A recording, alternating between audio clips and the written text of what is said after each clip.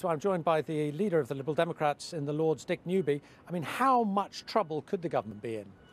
Well, I think there are a number of issues where the government clearly doesn't have majority support for its stance in the House of Lords. The obvious one is on the question of giving rights to EU nationals, where I think there's barely a soul in the whole House of Lords who think the government's behaving in a reasonable way.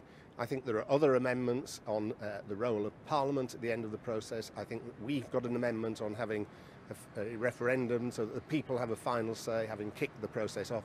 All of these are gathering a lot of support in the House. How far are you prepared to push it? Well, the role of the House of Lords is to ask the Commons to think again if they've got it wrong. We will do that.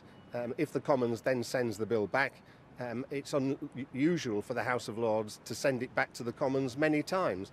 But we'll see what the votes are in the House of Lords and the mood and temperament of people as the debates go on.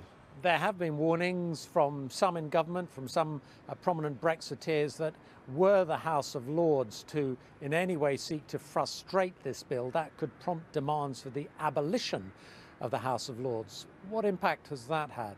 I don't think that's had any impact because it's clearly just sort of empty sabre rattling, and nobody is suggesting that we stop the bill.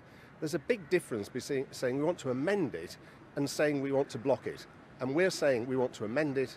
We're not saying we want to block it. Is there any evidence that the government would be prepared to take on board some of your concerns, for example, over the rights of EU nationals? Have you received any sort of word or inkling that they might look at that?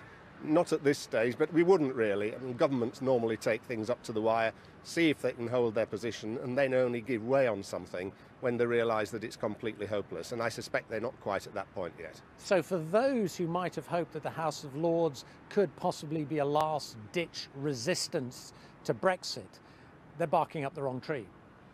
They're barking up the wrong tree. The House of Lords is not going to stop this bill being triggered by the 31st of March. What it will do is ask the government to think more carefully about how it involves Parliament and the people and how it treats people currently living in the UK. But those are very different things from saying we're just going to throw it out.